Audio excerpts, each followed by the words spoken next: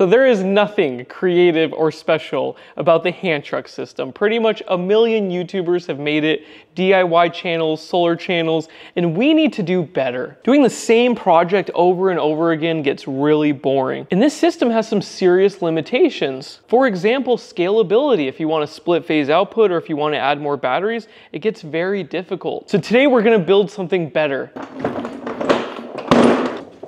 Now, a month ago, I bought these tool carts and they can hold 500 pounds. And I was looking at it and I was like, why don't we just stack some batteries down here and then put an inverter under the top lid? And then we can put whatever we want up here. Now, this is the most common size cart and it would work great for a 12-volt system, but absolutely not for a 48-volt system. But then I went on Amazon and I found out they build large ones. And it's wide enough to support a server rack battery and a large split phase inverter. And look at the size difference. This thing's huge, but they have the same weight rating. And if we load this thing up with batteries, we'll actually exceed it, unfortunately, but just by a small amount. But most of the weight will be at the bottom, so I think it should be okay. So let's get started. Let's put an inverter on this first and wire it up. So technically I could fit the 6000 XP underneath here, but it would take up all of this space. So to make this easy to follow for beginners, we're just gonna slap it on top. Now, one reason I wanted to mount it underneath was so that the air intakes in the exhaust fans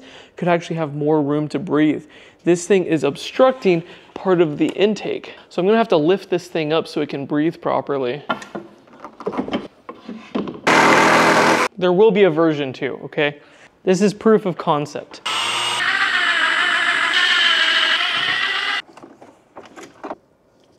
You could actually back up a small house with this system or a critical loads panel. You could use this for all sorts of things. Or run a workshop or a cabin or anything.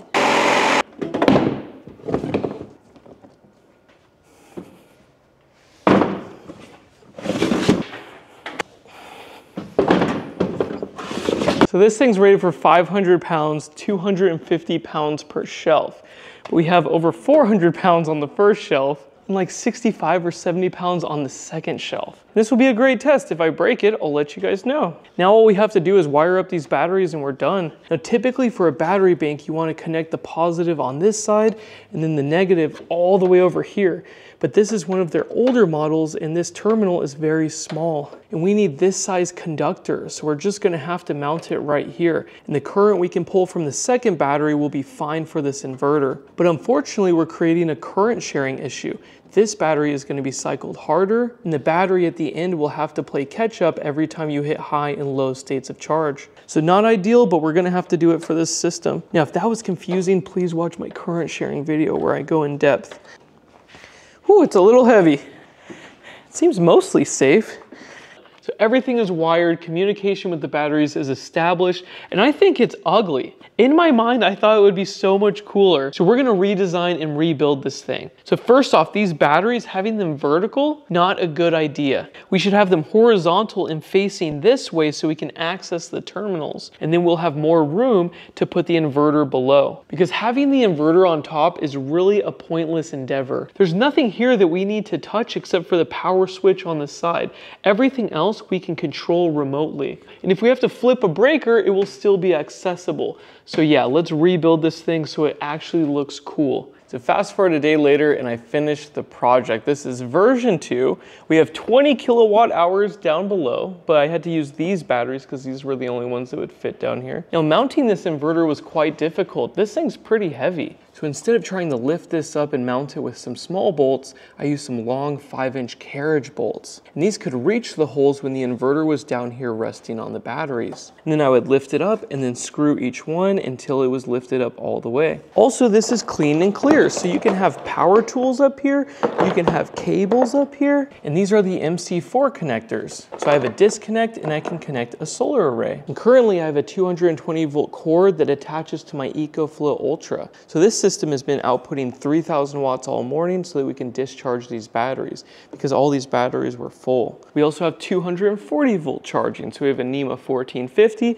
We can plug this into the Jackery and it can charge up this system very quickly. And the cables don't need to go on top. You can actually tuck them in on the side. And there's space right here for like a circuit breaker box. You could even put some outlets here on the side. And there's holes here, which is great for cable management. You could easily zip tie these cables down. Actually, I should have the cables down here. That would be much nicer. Now I'm using a 650p at the output, but you could use a NEMA 1450 and use a special adapter so you can have 120 volt loads connected to this. So you could just have this. You could charge electric vehicles. You could connect it to a critical loads panel. Actually, I have one. I'll show you. And here it is, a NEMA 1450 to 120 volt outlets. And they probably make one for 650p as well. Also, having 3 batteries is much easier to move this cart than 4. And 4 is absolutely exceeding the limit, so a lot of you guys will be better with 3 batteries. Now let's talk about how much this stuff costs. So first off, the cart was $200. Next, the server rack batteries are $1,200 each. And then the inverter is $1,400. And then the wiring was about $200. So $6,600. You get 20 kilowatt hours, a 6,000 watt split phase inverter, and you can connect 8,000 watts of solar panels. Now let's compare that to the price of the Ecoflow Ultra.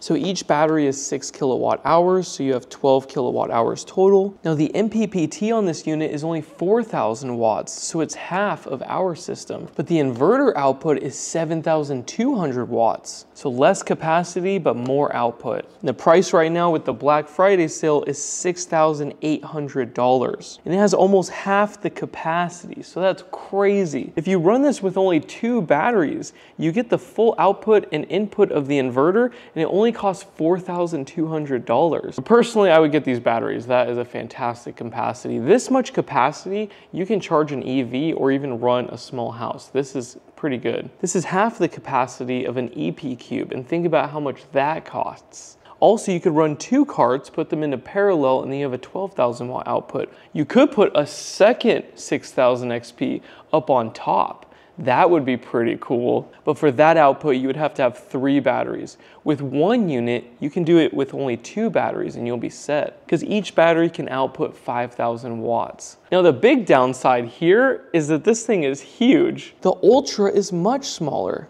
Now, if you put 2 batteries down below, you'd have a lot more room for storage down here, and it would be very easy to move. I think a lot of people are just gonna go with that. And you could put a few surge strips on the side of this thing and power anything you want, really. Or you could get a smaller cart, use some budget 12 volt batteries and a cheap inverter, and you're set. That would cost like nothing. Let's say you use 2 300 amp hour watt cycle batteries down below. That would be 7,680 watt hours for $1,000. Then you can buy a cheap 12 volt inverter on Amazon. These things are like $150 to $300. Slap it under here, and then you'd have a complete system for under $1,500. And this thing has the same weight rating as the large one.